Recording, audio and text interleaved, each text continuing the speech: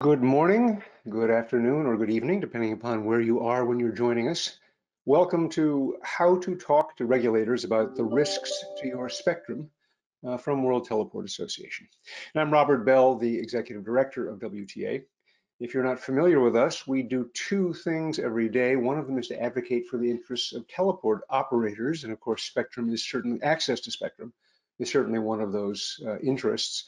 But we also work with the community of teleport operators on the ground to promote excellence in their operations, in their technology, in their business practices, making them more competitive, but also a greater contributor to this it's very large for us satellite world, which is making the planet we live on a better place every day as well. Today's agenda is very simple. After a brief introduction from me, we're going to hear a presentation about exactly how you can engage with regulators on your spectrum needs.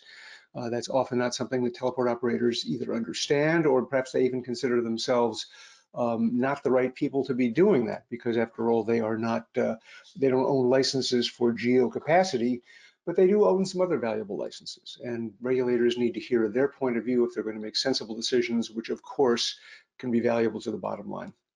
And then we'll finish with a panel discussion among our presenters, as well as a very experienced gentleman who knows the insides of teleport operations from one side to the other. WTA's webinar program, as well as much else we do, is only possible because of the financial support of what we call WTA's industry leader members. They are Eutelsat, Intelsat, Kratos, Liquid Intelligent Technologies, and SES, and we're very, very grateful for their support. So today our panelists, to get right to the business at hand, include Petra Vorwig, who is Vice President of Legal and Regulatory Affairs at SES, and Ruiz Emiliani, who is Manager for Spectrum Development in the Americas for SES, and Jose Sanchez Ruiz, who is Chief Solutions Officer at Hispasat, as well as serving currently as the Chair of WTA's Board of Directors. But it's now my pleasure to turn the floor over to our colleagues at SES to talk about engaging with your regulator on your spectrum needs. Please, Luis and Petra, please go ahead. Yes, thank you, Robert, and hello, everyone. I'm Ruiz Emiliani. I work in the Spectrum Development Group, and we deal with matters related to the World Radio Conference, which is one of our topics today, and also with matters related to coordination between systems and market access support, and things all revolving around the use of the spectrum for satellite services. With the next slide, we have our agenda, which covers a few topics, starting with an overview of what is the WRC. If you recall, we had a webinar a year ago where we discussed this general topic of WRC as well. Then we will be moving to what national regulators do, what is their perspective on the matter, and why it's important to engage with them. And then we will close by giving you some ideas on topics that are relevant and spectrum consultations and participating in spectrum consultations as a key mechanism to inform regulators about your views on the various topics related to spectrum management. So let's begin with a recap of the WRC and the WRC process. In essence, well, the WRC is a conference that takes place every 4 years, and in which decisions about the use of the radio spectrum and orbits are made. And those decisions affect the services that can be deployed in those frequencies and how the services should be deployed in terms of power levels and things like that.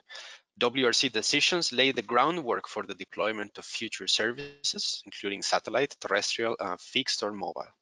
The work of the WRC is divided into agenda items, which represent this block of works dealing with specific frequencies and services. Those decisions are then, once made by the conference, those decisions are entered into the radio regulations, and at that moment they become an international treaty and countries must abide by it. And in this particular cycle, next slide, we have 4 agenda items that we'd like to bring to your attention as examples of opportunities for the satellite industry and risks to the activities that we carry out with our services. Now I hand over to you, Petra, to discuss the role of national regulators in this context of the WRC. Thank you very much. Luis, I am Petra Vorwig. I work with Luis. I'm in our legal and regulatory group. And because we are responsible for advocating for spectrum use and technical and operational policies, we work really, really closely with our engineering colleagues.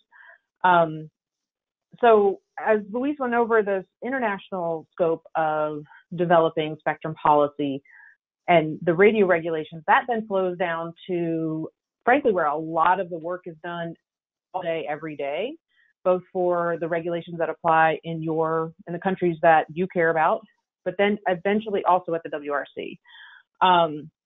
So if we could continue with the building the slides, please.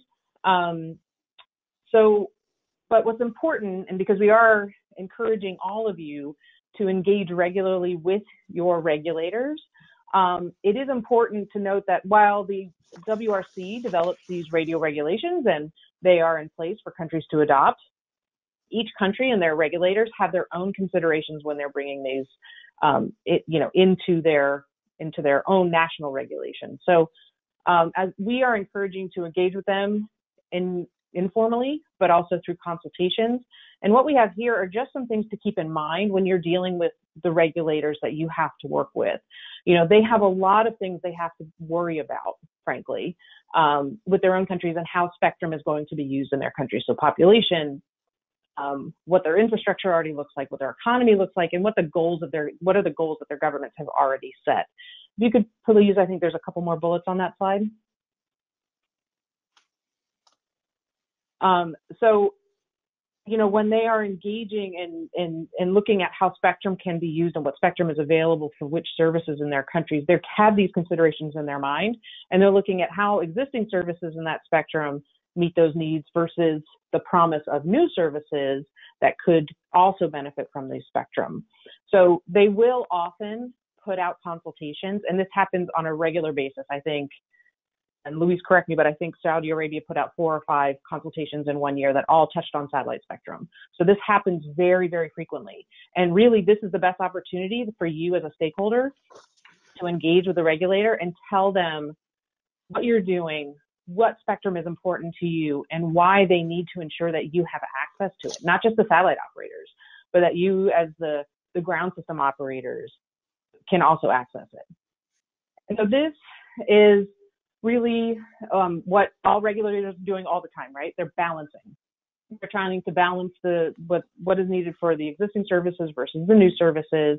We think it's important that regulators take into account the full view of their communications environment. So what we often see when we're engaging with regulators, particularly when they might be looking at repurposing satellite spectrum, is there's a focus on, the terrestrial, what they see and they work with every day, but they may not appreciate the role that, say, a satellite service plays in their overall communications ecosystem. So that's part of the messaging when you're talking to your regulator, is to make sure that they know what you do and how important it is to the ecosystem they already have. So I think, Luis, I will hand this back over to you. Thank you. And this slide kind of sets the theme as to what we want to discuss today. In the WTA reports on mobile interference last year, one of the main aspects that caught my eye was how, as members, we are more concerned about potential for interference across not only mobile band, which is specific to this slide, but in general. But at the same time, there is not a lot of engagement with the regulators. And the question, of course, is how do we engage with regulators, and which opportunities do we have to do that? Of course, as service providers, you probably regularly have to talk to regulators to update them on the use of your spectrum, the use of your services, and every chance you have to engage with them in this type of conversations becomes an opportunity as well, not only to refresh the status of your license, but to inform on the type of services you provide and the impact in the economy. And of course, that those are the formal opportunities, but as usual, there are lots of informal opportunities to meet with people in conferences, in events, and also have informal discussions on the nature of the businesses that you provide. Could you? But yeah, this is so as Luis was saying. So this is how you all, through WTA, through any other organizations that you are a party to, can really engage in at all the different levels. So you have an opportunity as individuals to go to the national level, of course, because you engage with your regulator all the time in your licensing processes and consultations. But you can also engage at an international level, particularly through these organizations, because they are consolidating input from a number of industry participants. So, really take advantage of those memberships if you are there. Right. So the first of the agenda items that we're going to discuss deal with the topics associated to the use of the C-band spectrum for 5G services, or IMT. This is what is contained in agenda items 1.2 and 1.3, which deal with multiple frequency bands, including not only the C-band, of course, 3.4 to 3.6, 3.8 to 4 to 3.6 to 3.8 gigahertz, 6 gigahertz and 10 gigahertz as potential bands for deploying IMT services in region 2 in the Americas. And agenda item 1.3, which deals with increasing the priority of or the status of the mobile service from secondary to primary in region 1 in frequency bands of the C-band. And there are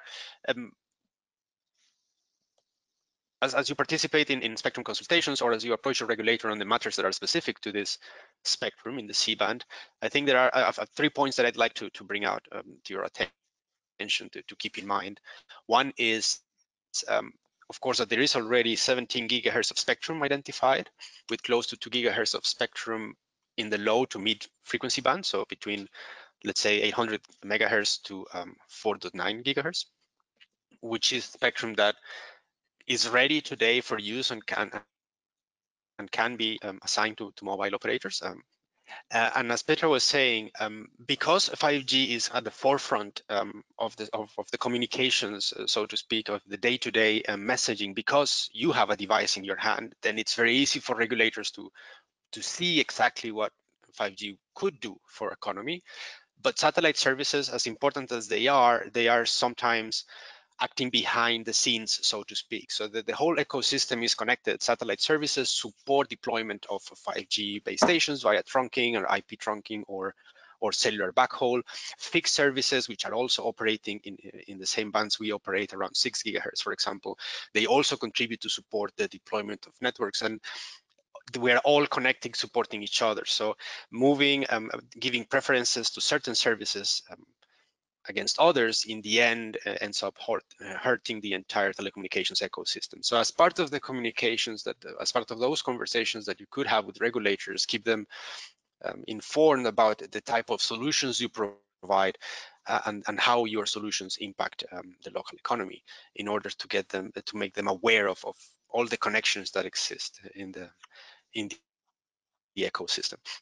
And finally, there is a last recommendation, which is in the specific case of C-band, of course, registering your C-band earth stations, even if they are operating in receive-only mode, is useful to inform the regulator not only of the type of the services you provide, where you provide them, but also about the number of stations that are involved in these services, because all of these provides them with information regarding also the needs for protection of services when for example, 5G services are deployed either on the same band or in a band adjacent to that where satellite services are provided. Petra, the next slide is on eSIMs, on earth stations in motion. So I'll give you the floor. Thank you. Yeah, so this is another agenda item, which may not be applicable to all of your membership, but certainly I think it's an important one to keep in mind for broad service providers.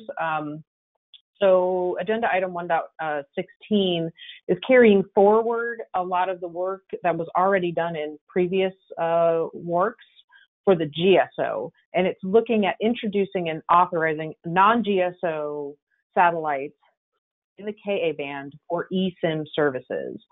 So it's establishing technical conditions for the operations of those types of eSIMs, which again is largely based on the work that was previously done.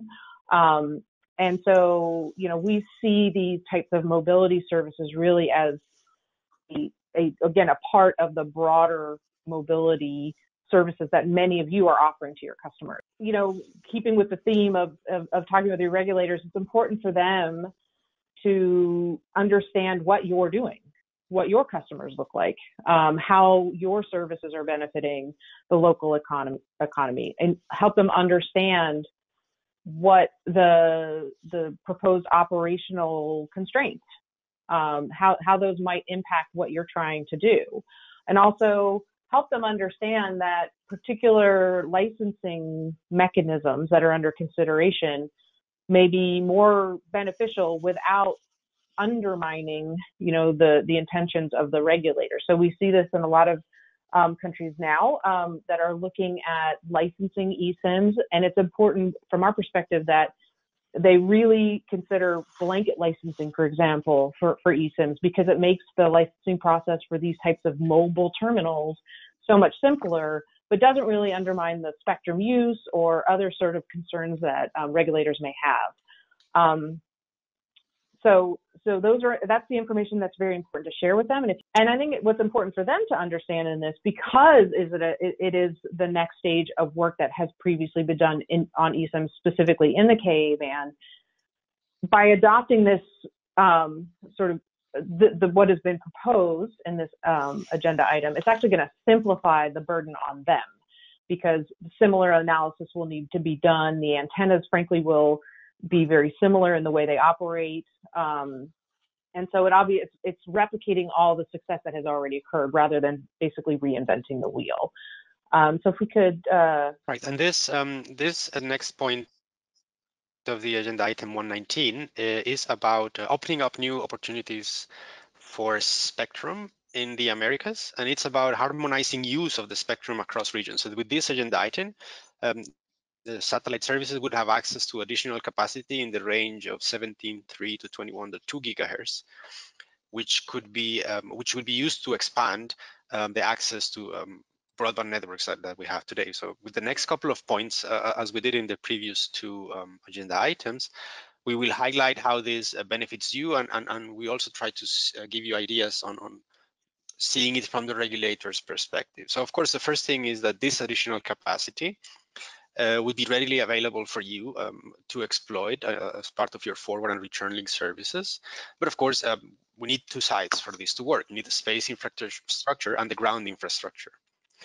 And additionally, as the spectrum would be harmonized in the direction of space to earth, so the downlink, the coordination of earth stations with other terrestrial services would not be required, which simplifies earth station licensing in the band. Then what is there for regulators is that they would benefit from understanding when you could get access to this spectrum, right? When, from a teleport perspective, from a service provider perspective, when would you be ready to exploit this new allocation? And that gives them an idea of the timeline to exploit the spectrum. So, and I'll make your due diligence, do your assessments on your networks, and inform regulators of the capabilities of your systems, and how soon could you use this spectrum as a mechanism to give them ideas on how important this would be for your business. With this, we finish our views on the 4 key agenda items. Just to summarize, next slide, Robert. To summarize, we discussed 4 points, right? Agenda items 1.2, 1.3 would deal with risks to our fixed satellite service spectrum around the C-band, and we discussed the 2 agenda items that represent opportunities for the satellite industry. Agenda item 1.16, which deals with earth stations in motion operating in non-geo networks, and agenda item 119, which deals with an additional allocation of spectrum for satellite services in the downlink path, which is of course beneficial to all the industry, as it would allow us to expand networks. So what can you do? As Petra discussed, as a company, you can interact with your national regulatory entity to give them this perspective of your business, your local views, which satellite operators can not always provide, because no one knows better than your own business, right? We only see one side of the picture. So as a company, as a member of the WTA, you can engage with your national regulator, but as an organization, WTA, you can all get together, build common positions around the agenda items that interest you, and build your views to participate in consultations as an organization. And many voices are louder than a single voice, so as an organization you can be very effective, and also participate perhaps together with other industry groups whenever that is possible, and have joint positions, and then use those joint positions to answer to national consultations, or even in regional meetings like the CEPT meetings or the CTEL meetings in the Americas. And of course, the key message that I want to leave you with is clarify the importance of your services to your regulators, raise the profile of your services, and issue statements, perhaps in the WTA website, illustrating your positions, and with case studies, reminding viewers and regulators and the industry in general of how important the satellite services are to the economy. And the other thing you can do in the specific case of the C-band spectrum is work with regulators to shape the operational conditions under which these mobile services can be deployed, right? So it's not only about the use of the spectrum, but once the regulators make decisions, as some have done, like Brazil, like the US and Saudi Arabia and others, the technical conditions on which these services will operate are very important in order to understand how coexistence between the mobile and the satellite services is possible. So participate in those debates, not only at the beginning of the discussion, but also when decisions on technical levels are going to be made, as you did, for example, during the C-band procedures in the US, and connect with other members, and consider also participating with other groups to further increase the level of your voice, so to speak. So with this, we finish our reviews. We can move to the Q&A. We thank you again for the opportunity, Robert and WTA, of providing you with these views in this presentation. Well, thank you both. And now is a chance to talk a little bit about this. I'm reminded, listening to your presentation, of something that a former chair of WTA once said to me that I've carried around in my mind ever since. He said, the single biggest mistake you can make in communicating is to think that you have. And I think that we're all subject to that problem here in the teleport business and in the satellite business. We think our regulators understand our business, but if I had to sum up your entire presentation, the answer is they probably don't. And that means that you're going to be subject to people regulating your business who don't understand what you do. That's not a good mix. So just to start off, I would like to briefly ask each of the panelists, including the two we've heard from, just tell us a little bit about them so we'll understand their point of view as they speak. So Petra, would you go first? Sorry, so just a background of what I'm doing? Yeah, what do you do for a living every day? I talk to regulators every day. That's my job. That sounds pretty exciting to me.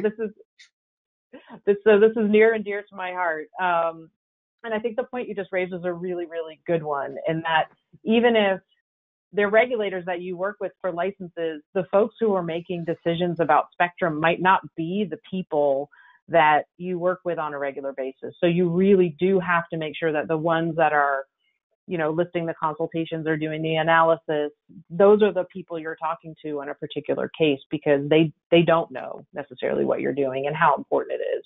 And so, yes, in some of the, in talking to the regulators, we use a lot of the things that Luis mentioned, which is, we're obviously engaging through you guys and through other associations.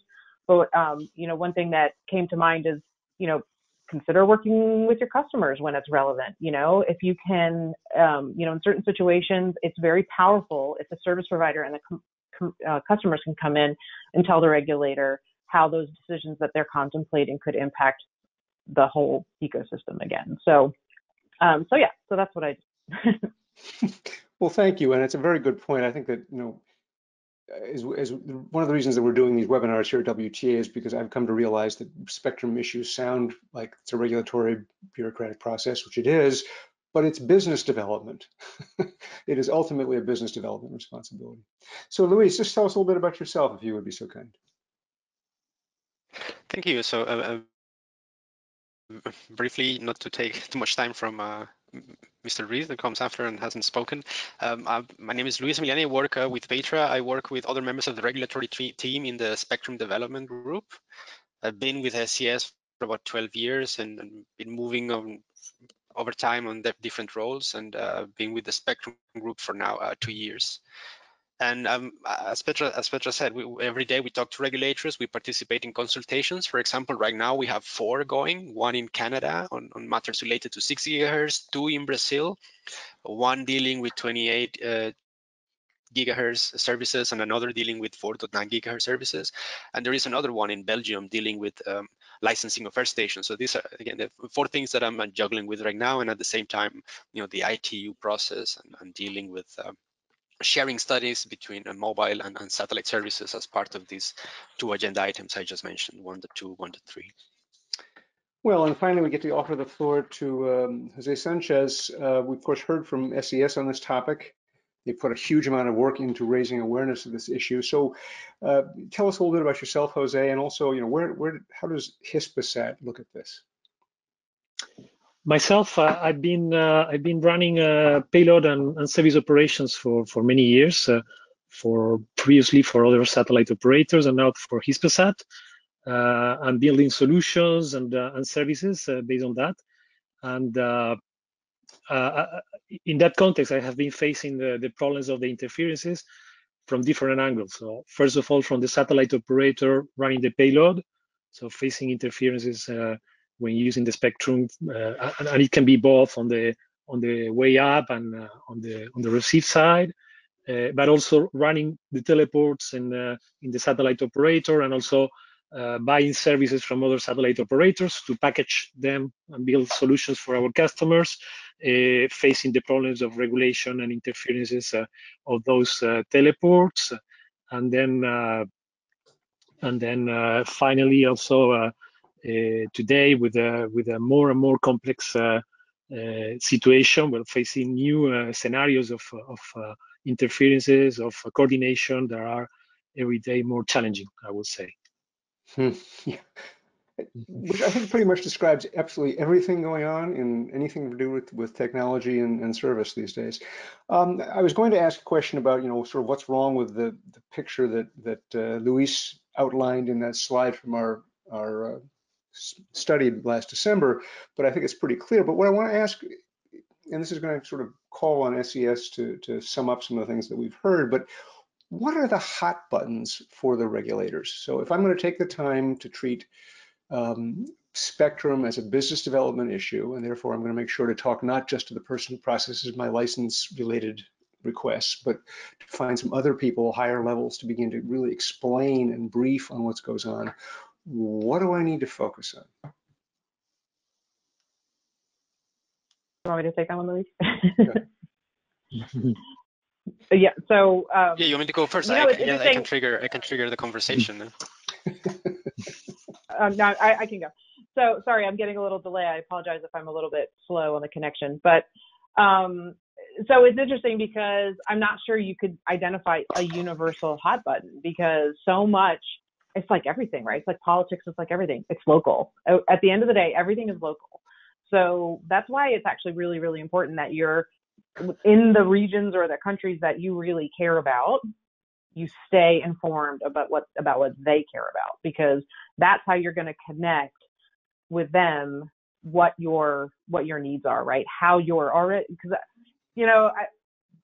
I think others have said this before. So many times when regulators come out, particularly when it's something spectrum, they want to repurpose spectrum. For example, everybody says, no, you can't possibly. It'll be the end of our business. That you can't. But until you explain why they should care if your business, if this is so hard on your business, and that always has to sort of be done in a more positive way, which is, this is what we are doing for you all, and this is either, how that could be diminished by what you're contemplating, and frankly, in the situation of the 1.19, that was an example of operators talking to their regulators about how they needed more spectrum. And so that actually moved forward as an opportunity for satellite services to get access to more spectrum. So, and that, again, in the regions that cared about that, it's access to improved broadband services. So I think it's difficult, at least from my perspective. Luis may have a different view, but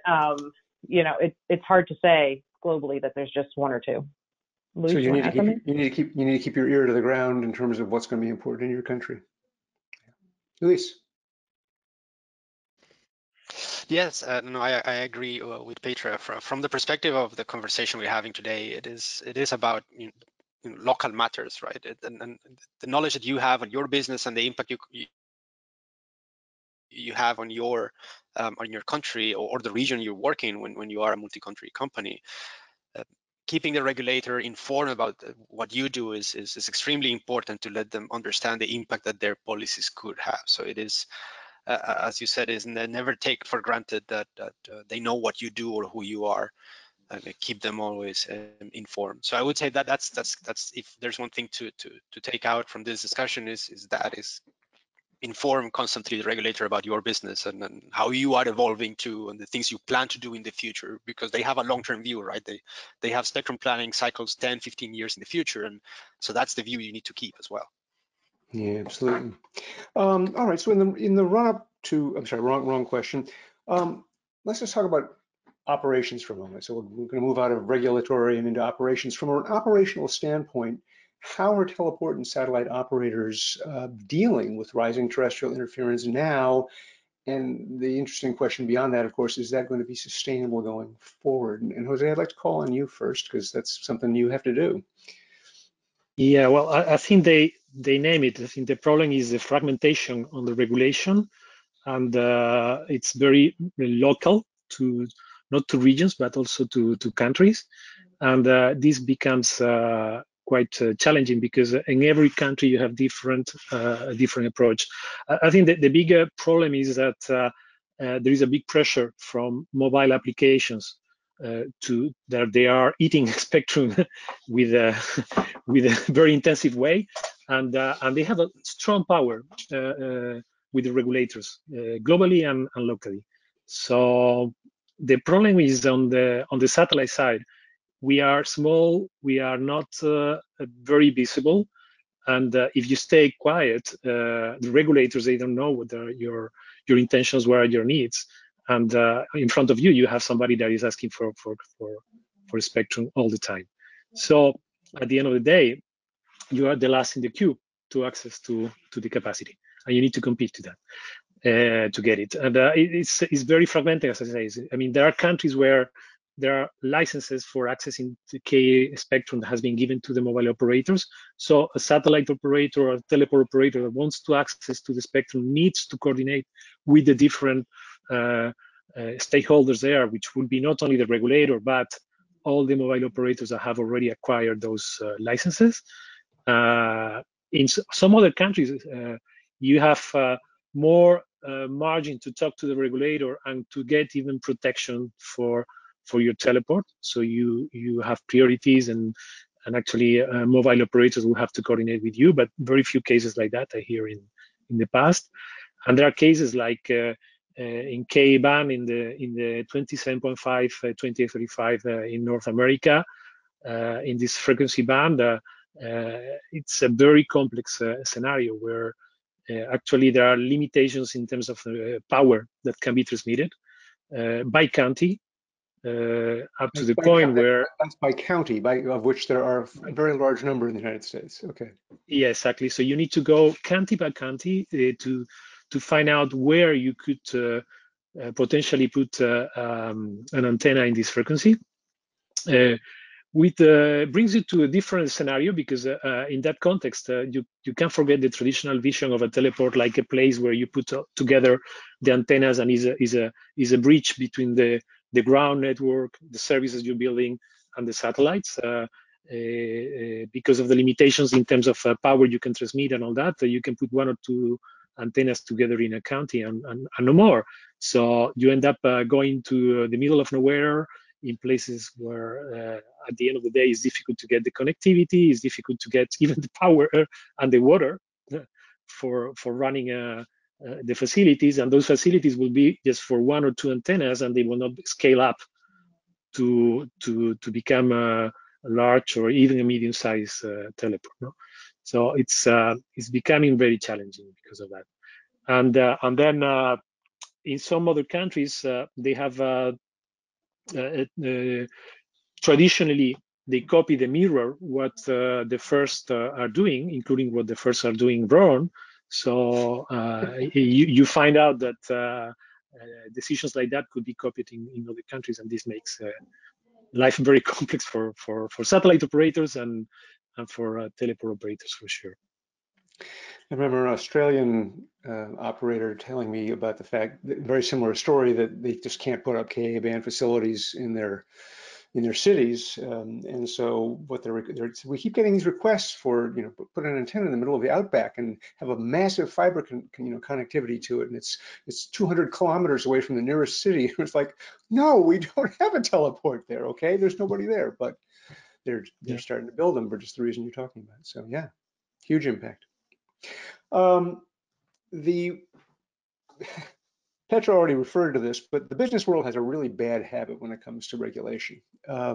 Whenever there is a proposal for change of any kind, the most likely reaction from the affected company is to claim that A, it will be put out of business, B, it will double the price for their users or consumers, and 3, it will be the end of the world in a hailstorm of fire. So regulators can be forgiven for, sometimes rolling their eyes at us, but when it comes to spectrum up for debate in 2023, these 4, I'm going to get them wrong, blocks or four actions that you focused us on, what's different this year? What's critical this year that's coming up that you really want to make sure that not only the WRC is aware of our position, but also your national regulators are aware of our position? And that's a question for either Petra or Ruiz or both. So let me go first, and of course I just want to remind you that we have not only threats but also opportunities as part of the agenda items of WRC. So of course the first thing to address is the threat based on the question, and I think one thing to remember, as we said in our discussion, is that there is already, when you aggregate over all frequencies, about 17 gigahertz of spectrum already identified for mobile services, for IMT specifically, for 5G. So that the threat is the next phase, and we're now discussing not only another portion of the C-band, which was already under discussion in previous conference, like the one in 2015, but also the beginning of the discussion around was 6-7 gigahertz and 10 gigahertz, because part of the discussion in agenda item 1.2 is the 10 to 10.5 gigahertz band, which is very close to 10.7, which is where we start, and we now need to go look into LMBs deployed for satellite services in 10.7 to 12.2 gigahertz to determine the frequency response and how exposed we could be to high power emissions in the range 10 to 10.5 gigs. So this is also a long-term thing, because agenda item 1.2, whatever the decision is, doesn't mean that the very next day they will be hardware in 10 gigahertz running base stations, right? But it's the beginning of the next phase of assigning more spectrum that is very close or inside satellite spectrum. So it is critical that we inform regulators of all of these aspects, and we kept everything in mind. And at the same time, just also to flip a bit the thing, it is also the opportunities. So let's also recognize that there are a couple of interesting opportunities around mobile stations and around Ka spectrum that we also need to take advantage of. Petra, anything else you want to add? No, actually, I think you covered that very well. Thank you. Well, it's nice. I appreciate your emphasis on opportunities, because it's very easy to get locked into the view that this is just a losing battle and we're going to keep losing and keep losing, because as Jose said, we're at the end of the queue, and it's not just that way. And so basically the world is going to end in a hailstorm of fire, or no, not so much. Okay, then I'm not going to get an answer on that one. So I just want to put it very, very basic for again, for the point, the value of our listeners. You've already said this, but what, in your view, are the most effective things the teleport operators can do? You know, the top 3 or 4 things that they should be thinking about doing this next year that's outside of their regular connections with regulatory agencies. So if you could just, you know, tell us that in plain words, so that people can write them down and remember them. Well, other than individual action, consider, if you haven't already done it, national or regional associations that you may participate in. So obviously this is a global group, so you're looking very, very widely, but engaging with a local or regional association that's going to have maybe better, their monitoring consultations probably better than a global organization can, simply by resources, right? But they're going to have a better sense of what the key issues are. So that's certainly one I would recommend. Luis, do you have one you want to add? Or Jose, sorry, Well, something I that you're would working just say, on, for example. first, Sorry. yeah, I would just say that is first, participate in consultations, inform regulators of what you do. As we said, 5G is very prominent in their view. Is, you know, networks, messaging is very strong. Satellite kind of operates a bit in the background. We power everything else, but we probably are not as visible directly to the layman, so to speak, to the day-to-day persons, because they have a mobile in their hand. They don't have a they don't have a VSAT in their houses, although that is changing, so that will also help. So participate in consultations. We have 4, as I said, 2 in Brazil, 1 in Belgium, 1 in Canada. Inform the regulator of everything you do and what your plans are. Together we carry out that message, that then we can start to get the regulators more aware of the impact that changes in regulation will have on our businesses. Jose, anything you want to add? Yeah, well, I will say that you have to make yourself visible to the local stakeholders in your country. This is country by country, so it can be the regulator. In some cases, it could be, in some other cases, the mobile operators or any other entity that has already licenses that are shared with you, so you can negotiate with them. And the best you can achieve is to have protection for your teleport, meaning that in an area around it, you have priority among other services. I think that was very important. Declare your stations, also receive stations, because this gives you some rights, some guarantees. It depends also on the countries, but declare your stations and yeah, make you visible and show the importance of the activity that the teleports are carrying out. Yeah, I remember from 2019 in the run up to that WRC, there was a very large study led by the satellite industry of C-band receive onlys in Brazil for some reason. And it was, you know, it turned out that when you actually turned the rug over and looked underneath, there were hundreds of thousands of C-band receive only antennas that people depended on. So yeah, they're invisible unless you make them visible. A question from our one of our members of our audience talking about just, is there an opportunity, because you have a set of ITU regional meetings and then the ITU main meetings coming up, is there an opportunity that's worth taking to get onto their program to try to deliver some content, whether it's a lecture or something else, as part of the program, or is that already happening and is that already in train? Right. So as far as ITU meetings, I'd say there are let's split them in 2. So there are meetings of the working groups that are discussing the agenda item work.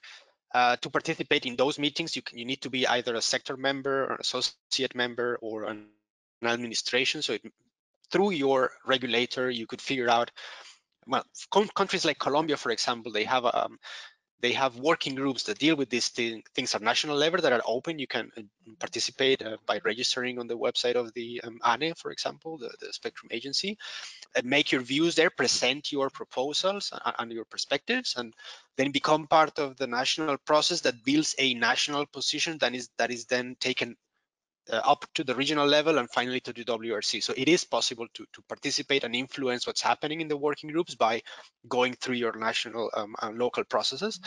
And there are other sets of meetings, workshops and seminars of the ITU, which are not part of the WRC, but they also represent an opportunity to provide your views and through case studies, for example, how you use the spectrum and what services you provide. And those are led by the development arm of the ITU, ITUD, but also by the radio group, by the ITUR, and they do regional workshops on radio spectrum use. Those are publicly available on the website of the ITU, so you could also get in touch with the organizers and perhaps propose content for those things. So two ways to do it: through your regulator for the formal thing, and through the ITUR directly for this type of workshops. Okay, so you don't just show up with your PowerPoint deck and hope for the best. Spectrum is finite, and demand for it knows absolutely no limits whatsoever. So my question is, as we seek to commercialize higher and higher and higher bands, and I know that's one of the opportunities that you mentioned, Luis, assuming that we can master the technology, because people in our industry always say it can't be done. They said it about KU, they said it about KA. Are we going to run into other limits, other competitors waiting up there for us? Or is there basically sort of a territory that we can ultimately, through technology, move to that is unlikely to be in demand in other markets? And this is a totally speculative question, but I'm just curious what your views are on that. Jose, do you want to go first on that? Well, I will let them answer first. Okay. Wise man. Okay, let me take a stab at it. So, of course, it's whenever we are dealing with a resource that is somewhat limited, and spectrum is, and I mean there are some limits to it. Of course, we will find situations in which multiple services want access to the same spectrum. So we see that today as well in Q, V bands, E bands, so 40 gigs, 50 gigs, 100 gigs.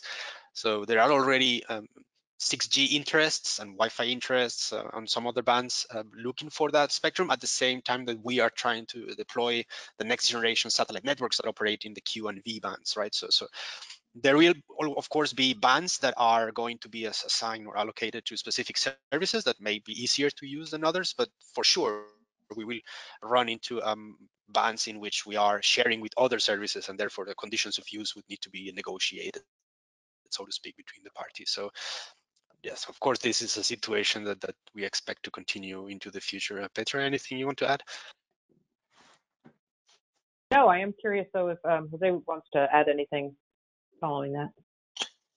Well, no, not really. I mean, it's difficult to know what is going to come as the next challenge in general. Surely there will be, but it's difficult to predict what it's going to be. Yeah.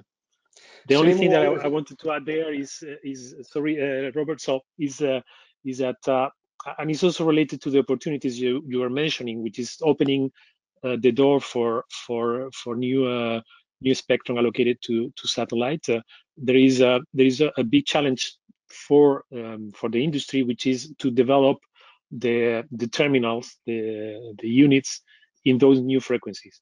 The economy of scale that we have is not the same as the one of the mobile operators, and it's always challenging to introduce new technology where you need to develop new LMBs, you need to develop new terminals, get to the point where you have a sufficient economy of scale to make it profitable. This is always challenging, you know? And then we're moving to the very high frequencies, not in the sense of very high frequencies, which are very low VHF, but moving to Q and V band. We are exploring these new frequencies, but this is particularly for the gateways to the satellites. And then you're facing new challenges because those frequencies are very sensitive to weather conditions that for traditional frequency bands are normal. What I mean is that now the point is not necessarily whether if it is raining or not and the size of the drops of the rain, but it could be the point where is it cloudy? That could be sufficient to degrade the link, right? So, which means that you need to develop new techniques to fast switch from a gateway to a backup gateway, etc., etc. So, it's always comes to the point where the technology can manage the new challenges, but it takes time and money and effort, right? It does indeed. Just a real quick question, and this is again speculative in its extreme, but most of this regulatory work, if you will, happens in a place, it doesn't get much attention. It's it's a lot of work going on. It's very important work, but it doesn't necessarily, if you will, get the headlines. And then there was the C-band repack in the U.S., which has been an ongoing thing for quite some time and is beginning to achieve some success. Are we going to see some more such deals, do you think, in our future, where we try to get, where our industry tries to get ahead of the pressure that Jose referred to from the whole industry and say, okay, here's what we're going to do, this far and no farther? And again, nobody knows the answer to this question, but I'm just curious whether you kind of expect that to happen in the future. Petra, why don't we start with you? Yeah, thank you. Yes, I worked a lot on that one. But I do think, I think that particular repack, and you've probably heard this already, was very unique in its situation, and it was unique not only in how it played out, but really the spectrum situation that it was addressing. Right, the U.S. had different blocks that weren't available, and so that led to this situation. But I think what's interesting about it is that it highlights some of the key elements of this type of repack. Right, it is a big amount of work. It reaches back even to the point that you made about the Brazilian Earth stations. The FCC actually had very little idea how many Earth stations out there were actually receiving C-band until the satellite operators, frankly, put a lot of effort into getting those Earth stations registered. So, and only then could they appreciate what the impact of this whole thing would be, and saw that it was a lot of work, that it's very expensive, that it's very time consuming. And so, those elements, and it also has to be very coordinated, right? When you have so many different parties involved just to transition one service.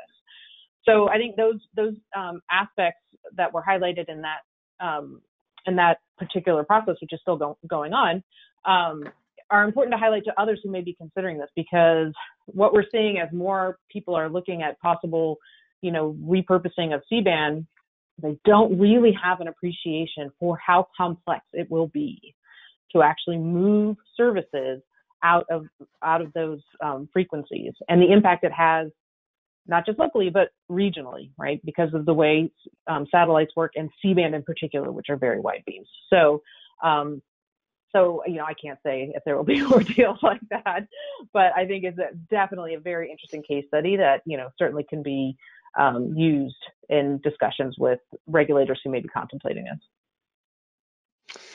I think we'll stop there because that's probably the best answer we're going to get. It reminds me of a conversation I overheard in an elevator when my wife was working for a bank that was had just finished an enormous merger, and there were rumors that another one was coming, and these two people in front of me in the elevator, not knowing I was listening, said, "I just don't know if I can do this again." So being a human being puts limits on things. I want to just take a moment to thank very much Petra Vorwig. I assumed you were a German, Petra. I got it all wrong. You're American like me. Ruiz Emiliani and Jose Sanchez Ruiz for sharing their insights and their thoughts with us. Coming up, WTA is going to be sending people to NAB Las Vegas in April, to CabSat in May, and to Communication in June. If you'd like to meet with us, talk about the possibilities of membership or about any of our programs that are of interest to you, please just send an email to rbarney@worldteleport.org. And then later this month, we're going to be publishing, actually very, very soon, I think it's actually happening this week, we're publishing a new report, Growth Opportunities in Satellite Cellular Integration, which of course is cellular backhaul has been a huge business for our industry. It's about to get a lot bigger, and the question is, how do you take advantage of it? And the pros and cons of LEO gateway business. In May, we're asking our members, is this good business? Is there, what's going on? It seems to be hot right now. What capabilities are required? Does it have long-term potential for growth? So that brings us to the end of our webinar. Thank you very much for joining us. Again, this has been How to Talk to Regulators About Risks to Your Spectrum.